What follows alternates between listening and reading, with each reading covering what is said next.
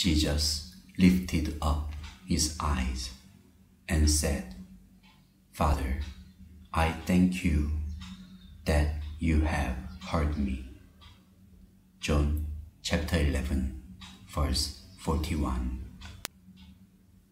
When the Son of God prays, he is mindful and consciously aware of only his Father. God always hears the prayers of his Son.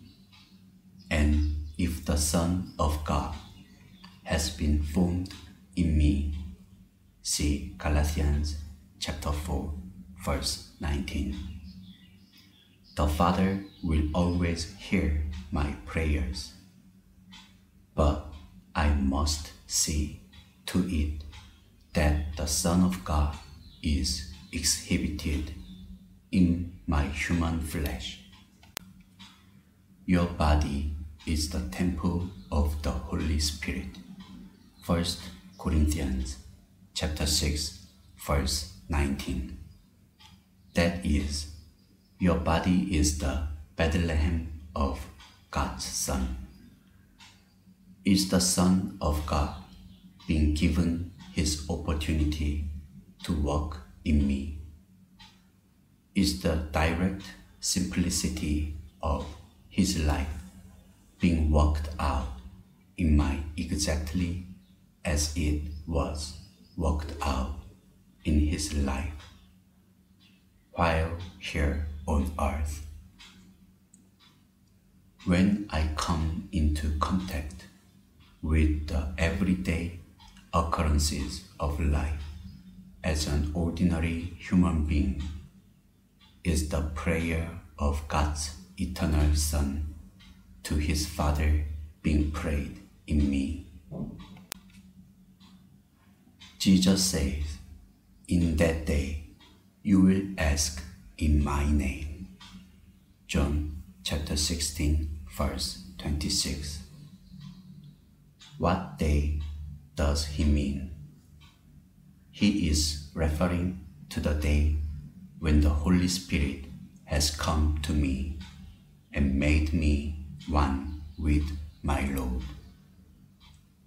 Is the Lord Jesus Christ being abundantly satisfied by your life? Or are you exhibiting a work of spiritual pride before him? Never let your common sense become so prominent and forceful that it pushes the Son of God to one side. Common sense is a gift that God gave to our human nature, but common sense is not the gift of his Son. Supernatural sense is the gift of his Son, and we should never put our common sense on the throne. The Son always recognizes and identifies with the Father, but common sense has never yet done so and never will. Our ordinary abilities will never worship God unless they are transformed by the indwelling Son of God.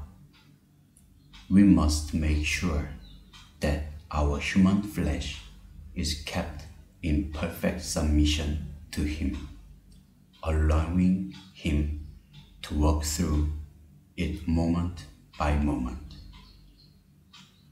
Are we living at such a level of human dependence upon Jesus Christ that his life is being exhibited moment by moment in us?